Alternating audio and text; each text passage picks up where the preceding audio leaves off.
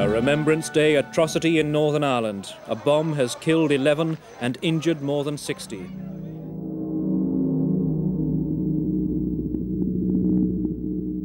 As the story of the bomb dominated both national and international headlines, the scale and nature of the tragedy provoked fears about what was to follow.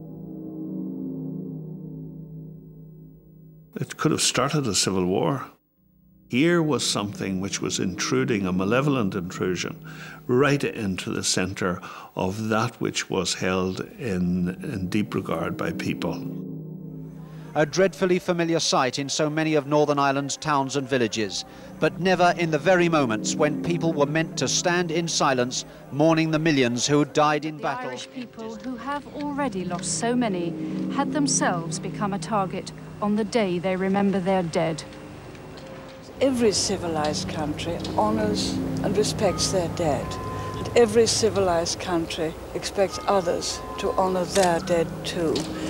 And to take advantage of those people assembling in that way was really a desecration. In a statement, the IRA admitted responsibility for the bomb, but insisted it had been a mistake. Their target, they said, was not civilians, but members of the Crown forces. I think on that particular occasion, the way their support base goes, the IRA is a very small, secretive organisation, but they do need to have a certain level of support, not just in terms of raising money, but a certain level of emotional and psychological support as well. And they realised very, very quickly that they had done themselves an awful lot of damage. The fact that it was something which had caused widespread revulsion was reflected in the IRA's own response. The following day, they issued a statement saying, "We deeply regret what has occurred," and in the fact that a very prominent Republican such as Gerry Adams, the most prominent member of the movement, within a short time had said that while he saw the IRA as freedom fighters, he considered that they'd carried out a terrible mistake at Enniskillen and that they must not repeat that mistake. So responses even from the Republican movement themselves demonstrated the degree of revulsion which this particular attack had occasioned. Nothing more to add to it. We've already made a statement. I'm going to do a committee meeting of the council now. In Enniskillen, anger over the bomb was focused on Paul Corrigan, the Sinn Féin chairman of Fermanagh District Council, who had arrived to attend a meeting in the town hall the day after the bomb. There were a number of occasions in the days after the Sunday where you would describe the atmosphere as very tense, very electric, and that meeting was one. All 10 Unionist councillors stayed away, leaving the rest of the council, including Chairman Paul Corrigan of Sinn Féin, in a delicate position. Sinn Féin came under tremendous pressure. People said to them, how can you possibly present yourselves as people fighting a legitimate campaign if this is the kind of atrocity you're going to practice? How can you possibly expect people to treat you as a normal political party if you're in a movement with people who are going to blow up civilians at a religious service? Everybody had fears, yes, we had fears. As a member, a representative of the nationalist community, let me tell you, it was extremely difficult for me and my colleagues, particularly in SDLP, to walk into that chamber that day and face my unionist colleagues, you know. While we look at things now that, you know, the Republican and other parties have a fairly slick PR machine, at that particular time it wasn't as sophisticated. The IRA have accepted responsibility and have expressed their deepest regret at the catastrophic effects of this action. Suddenly the press had someone to focus on, and unfortunately for Paul Corrigan, he was the public face of what had gone wrong, and he almost got the blame for it all. Mr. Ferguson has branded you one of the guilty men. How do you feel about that? Have you anything to say about that? Do you mind? Are you going to say anything more than yesterday? I have no comment. As the political tension continued to rise, within the nationalist community in Enniskillen, there was also a deepening sense of unease. The Catholic community would have felt that the bomb had come from their side of the community, and they felt some way a sense of responsibility. It was dismay, and being a representative of the nationalist population a sense of shame because this was allegedly done in the name of the nationalist community. There was an anxiety about what the impact of the tragedy would be for the Catholic community, and I think it's fair to say that many Catholic people were very frightened and concerned. My own view now and at the time was that this was a very, very worrying moment in our history.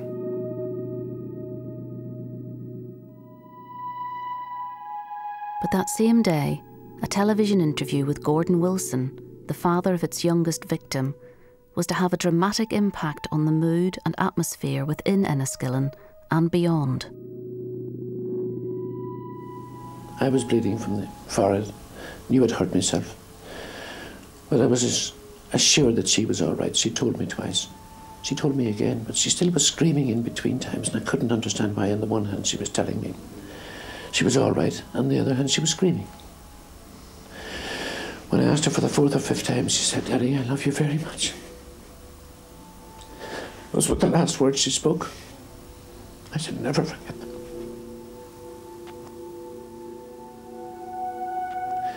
But I bear no ill will to anybody, nor does my wife. I think they must represent some of the most important and moving words that were ever spoken in the history of our Troubles.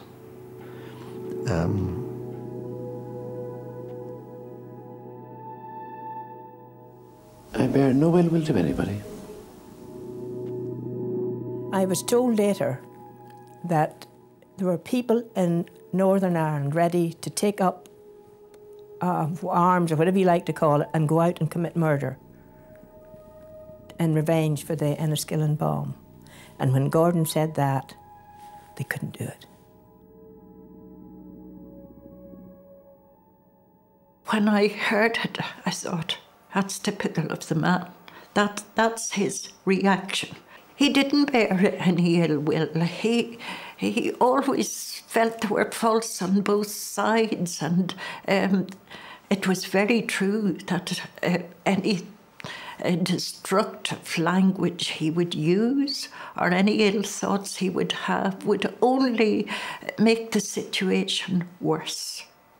And I think Mary's last words of love to him had sunk in so deeply and touched him so much that he couldn't bear for any repercussions or backlash. I think Gordon Wilson is very courageous and brave to say those things. No matter what you think, I think it stopped probably other people getting killed because of it.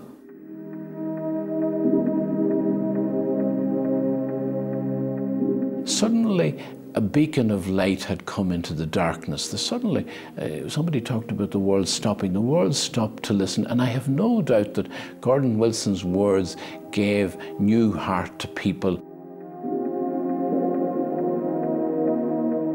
For the greater world watching on, and particularly the world within Northern Ireland, it brought us all up short.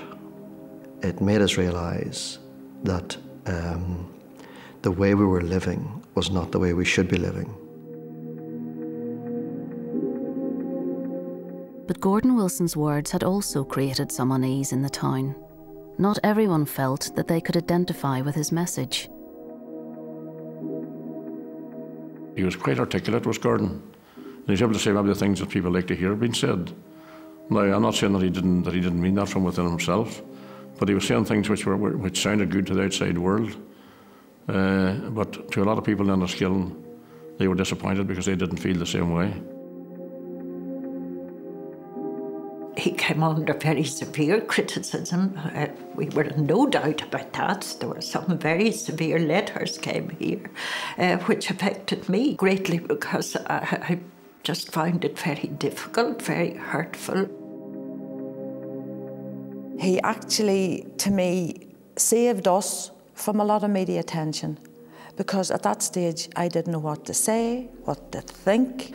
And one of the things that my husband said to me over and over again, you'd be better saying nothing, because you don't want to say something you will regret maybe in years to come. What he said caused discord for some people emotionally. How could he say that about his daughter, about the people who'd killed his daughter? I think part of the problem was also the media modulated what he said, all right? So what happened was he said, I bear them no ill will, and that becomes the man who forgave the killers of his daughter. And I think that was unfair. I think that was too big of a leap. And you can understand it as a media shorthand, but that wasn't the right conclusion for the media to reach about what Gordon had said, in my view. And of course people were reacting to what the media's interpretation was of what Gordon had said.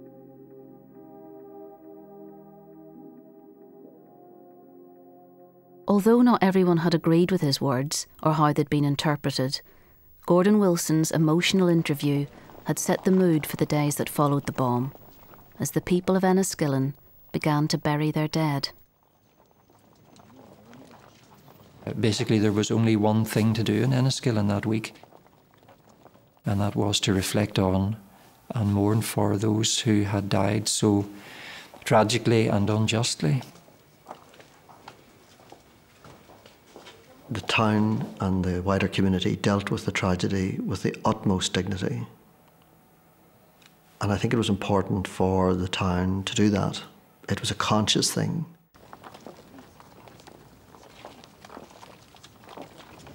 I remember the funerals being different in two respects. One is that they were very, very large, but second, they were silent.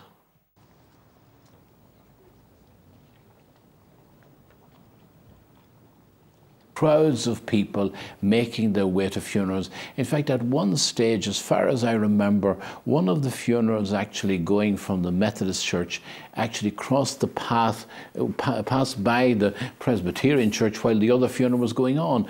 And we met each other. It was almost like a great community act of mourning. One coffin was bad enough, but to see the second one driving off, it was horrendous. But out of that, you know, you could pick people's faces out of the crowd and thought, oh gosh, there's so-and-so, oh, there's so-and-so. And it's funny, with the crowd of people, that you could see friends. Then we went to the graveyard and we stood, and we stood, and we shook hands until it was dark.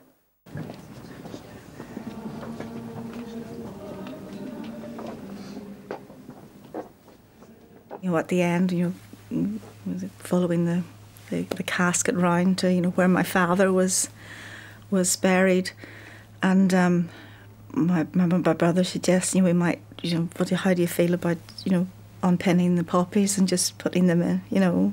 And I just thought that was, you know, the four of us decided we would do that. So, you know, we got to the point and we unpinned our poppies and we sort of, you know, put them into the grave. And I remember sort of turning away and then sort of moving to the side and talking to people. And I happened to turn around and I could see everybody was coming up, and the whole congregation were coming up and dropping their poppies into the and it was just, you know, it was just one of those moments again. And it was again one of those moments that you were just connecting with a whole group of people that you're just, you know, and it was something that I think she would have, you know, liked that as well.